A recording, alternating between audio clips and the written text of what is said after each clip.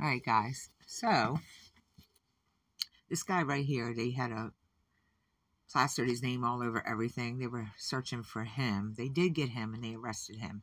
And it said state police seek public assistance with identifying an individual captured on surveillance video. So let me tell you what he did.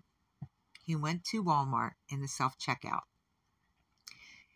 I guess when he was paying for his stuff or somewhere along the line where he was scanning his stuff, he looked down and there was $60 in the slot. Somebody had did cash back and didn't take their money. So he took the money, finished, paying for his stuff, and this is what you see. He walks out the store. So he's arrested. My thing is, what would you do? What would you do? And this was in, New York, upstate New York.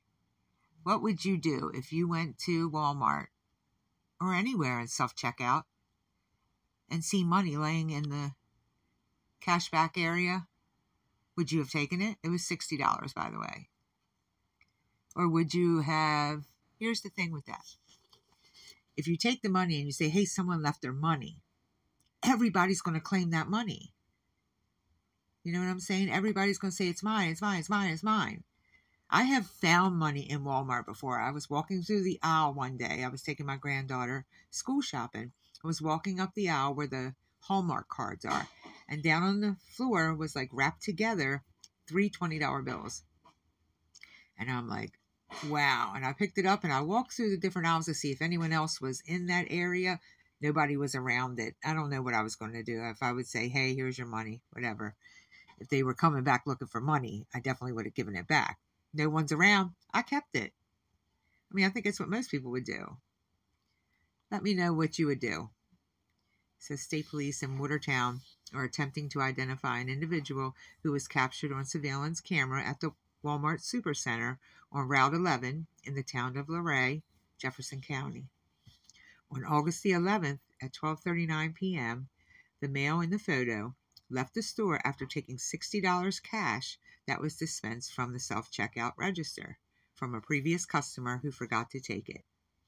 So, and then it says on August the 22nd, 2024, state police arrest Michael P. Zimmerman, age 58, from Lafargeville, New York, for a petty larceny, a Class A misdemeanor.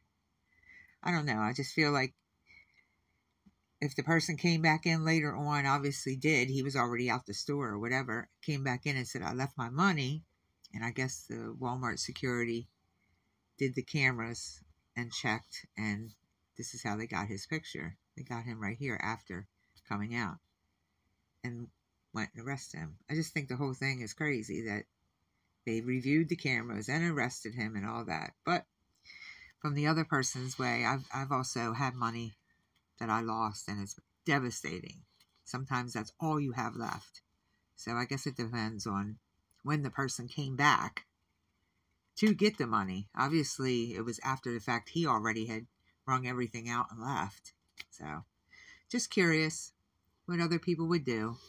Let me know down in the comments. Say whether you would have kept it or given it back. All right. Have a good day.